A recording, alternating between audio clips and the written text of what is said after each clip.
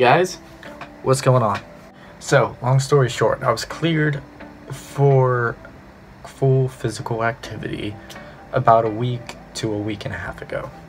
The reason I haven't been posting any videos is because during that time I was trying to recover my free running skills to get back to where I was prior to surgery. It didn't take too long, and I basically just focused on doing all the moves I could already do to try to get the muscle memory back. But with all that out of the way, I have been progressing at least a little bit. I landed 2 new tricks, which is what I'm going to show you now.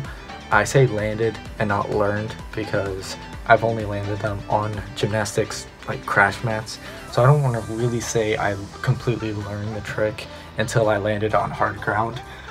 But I'm going to still improve on that, but I think they're good enough to at least show.